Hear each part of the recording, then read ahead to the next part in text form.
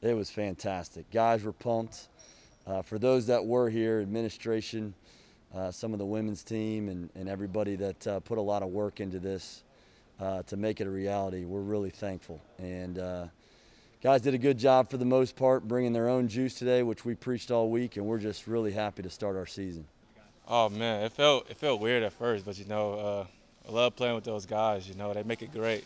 It's a great experience. I couldn't wait. We were counting down the days for when college basketball came back, and just to play for today, that feels amazing.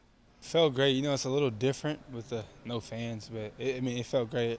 We're excited to get back out there. We've been playing against each other for so long, so I was just ready to play someone else and have some fun out there in the court with my guys. Well, coming in, scouting those guys, we knew how they played defensively as far as like switching and stuff. So we based our offense around getting some good open looks as far as like what they do and like complement our game of what they do. So I was able to get some open shots from some kickouts by Storm and Morgan and those guys. Yeah, we realized they were a smaller team, so that was our game plan coming in. Kick the ball in and then kick it right back out. And we knew they were going to double down on some of us, so kick it right back out for a three and just go to the glass hard, crash the glass hard, and that's what all of us did. And we came out here and got the win. Yeah, I think you could see, and so can our Terrier fans, that we're a little deeper, more athletic down there. And obviously, conversely, we're a little limited right now at the guard spot. So we really had to go chase balls, which has always been a staple of ours here at Wofford, to get second chance points, spread the floor, and when we get teams in rotation, make them play with some more athleticism and two-hand rebounds. So Messiah leads the way with that, and obviously I was really proud of some of the freshman moments that they had.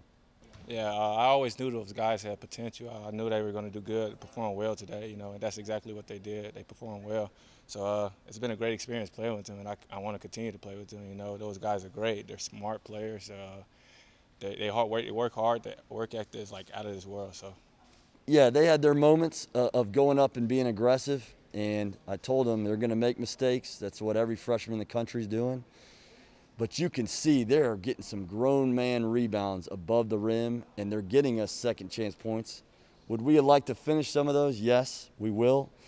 But just to get that first game under their belt, I think you could see there's a high level ceiling for those two individuals, and I can't wait to get the other two guards and Keaton and Max in the fold with Ryan, which hopefully will happen soon enough. Yeah, without Ryan, obviously in the game, we have to rely on those three guys that have had a lot of experience in big moments, as well as a lot of minutes in general. So I told all three of those guys I wanted them to come out really aggressive, and certainly to spread the wealth like that in terms of production and points.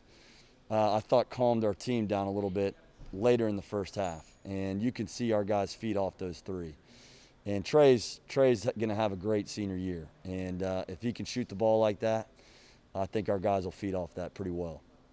Just showing up every day and working and trying to just give as much knowledge as I can. I had great leaders that play here before me, like Fletcher and Nate, those guys that really took me under their wing. So like just is what I learned from them, I'll just try to teach that to the next freshmen and sophomores that come up, so we can help those guys win after I'm gone.